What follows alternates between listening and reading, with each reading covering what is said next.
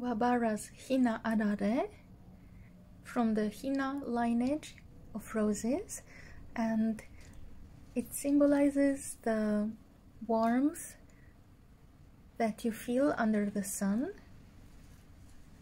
And this one is really pretty, how the petals are turning to the outside, and I think it reminds of a dress of a geisha, or simply said the Japanese kimono at the neck, with all these petals that are turned to the outside. One day later, HINAALALE opened a little more, and it really has a lovely perfume.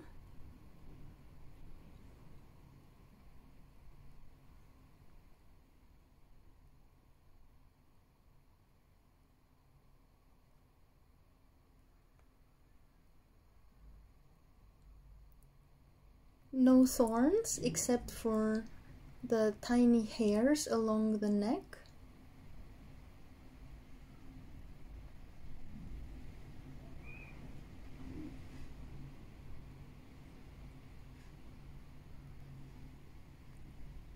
HINAALALE, as it opened even more, we can see that there are so many petals at the center. It almost doesn't have the power to display all of them, so concentrated and full it is of petals. And sometimes the shape stays in the way of it being able to fully open them out and flat,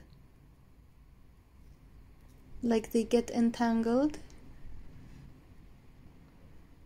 Maybe you can notice this slightly sideways wave that it has, but very cute and nice perfume. Even more open, actually this one is already about to wilt, so the vase life for HINAALALE is not that long.